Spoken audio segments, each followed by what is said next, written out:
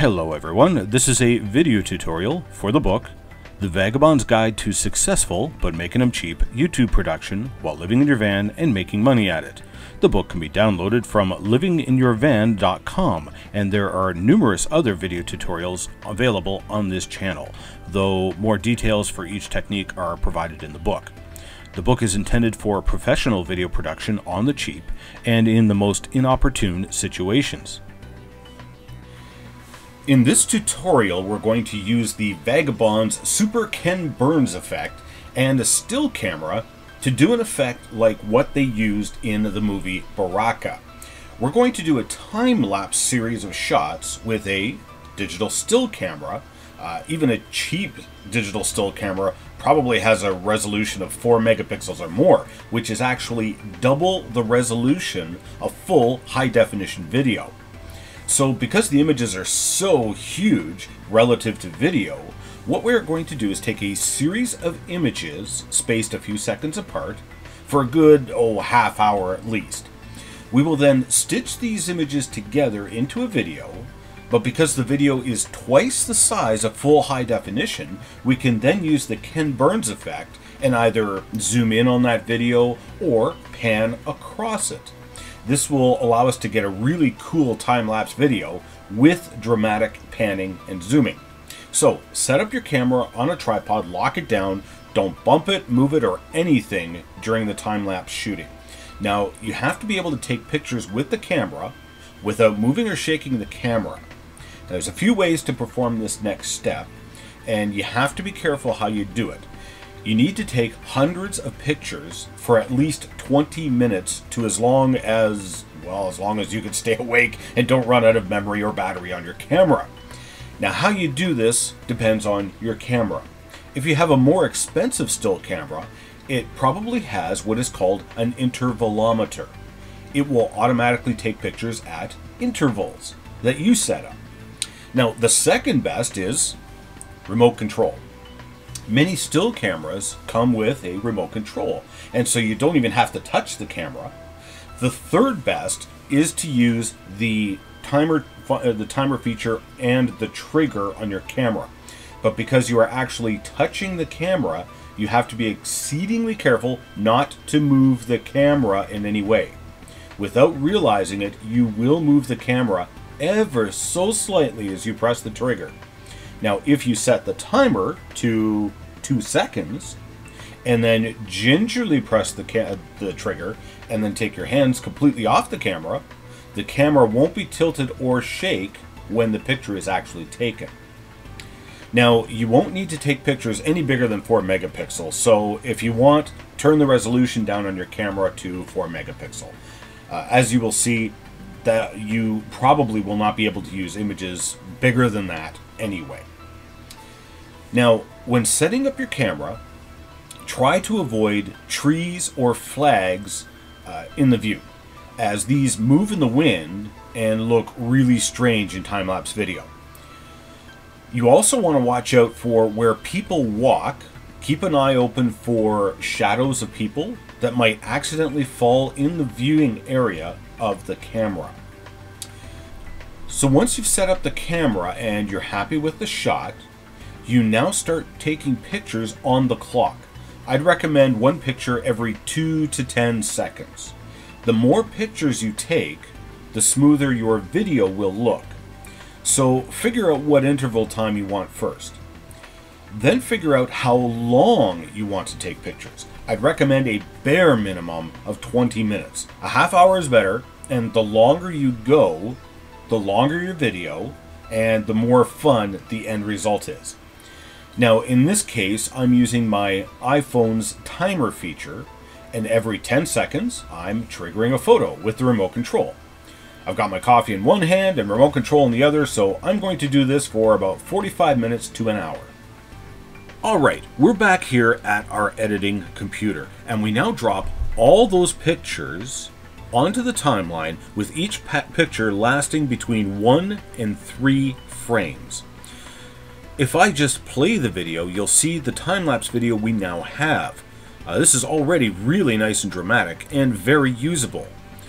Now, if you happen to be using one of the Sony Vegas editing programs, you can skip this next step. For most of you, the next step will be to render this video in a 2K format. Now, how this is done will vary depending on what editing program you are using, but if your pictures are standard 4:3 ratio pictures and not the widescreen photographs, then what you do is to render the video with the largest possible size you can. Most video editing programs will allow you to set a custom video size, but most programs will not render a video wider than 2048 pixels wide. And that's fine, that will suffice. Render that video out 2048 pixels wide. If you're using 4:3 ratio photographs, you'll want to render it at 2048 by 1536 pixels. If it's widescreen photographs, you'll need to render it at 2048 by 1152 pixels high. I will refer to this video as Phase 1. Now, chances are if you attempt to play this video on your computer will catch fire. So don't attempt to play it. We're not interested in playing it. Open a new video project and insert your Phase 1 video into the project. We're now going to set up zooms and pans on this video. We're going to do this with motion paths or keyframes. Now again, how this is done will depend on your video editing program. Now, I happen to be using Sony Vegas, which deals with keyframes in an unusual way. The motion and keyframes are actually applied to the video track, whereas most video editing programs I've used apply the motion to the video or the photo itself. Well, our photos are only 2 frames long, so applying a smooth motion path to each one is just futile. However, because of the way Sony Vegas happens to deal with motion paths and keyframes, those who are using Vegas can skip the step of making the Phase 1 video because they can set up the keyframes right on the track itself. So we had to convert our still images into a video in order to apply that motion path. So I'm going to start by panning across the video, a nice slow pan. The longer the better. I do this by setting up a keyframe with a motion path zoomed in on the left side of the video.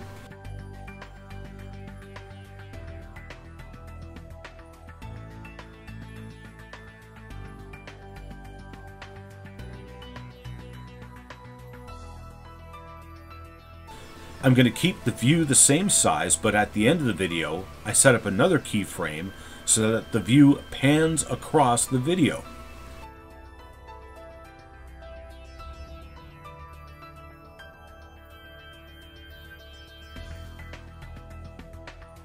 I now render the video, and I get my first result of a stunning time-lapse pan. Now this is normally done with robotic cameras and tripods, which sit there and very, very slowly turn the camera over the space of an hour or so while filming. Now that equipment is insanely expensive, and we're vagabonds living in our van, so we don't have none of that expensive equipment. But we do have a cheap digital still camera, and so we can simulate the effect. We can also zoom in on a part of the video by setting up the first keyframe, taking in the entire frame of the video, and then at the end of the video we set up a keyframe which focuses in on one small portion of the video.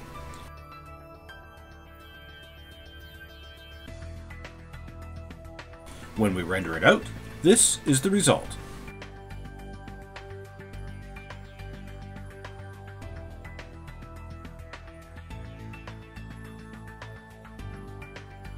Depending on your video editing software, you may even be able to rotate your view.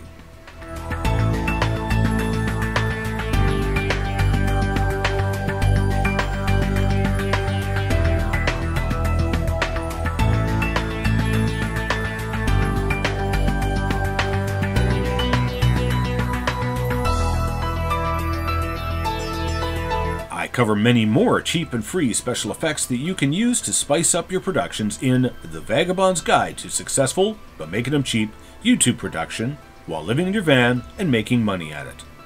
The book can be downloaded from livinginyourvan.com, and there are numerous other video tutorials available on this channel, though more details for each technique are provided in the book. The book is intended for professional video production on the cheap and in the most inopportune situations.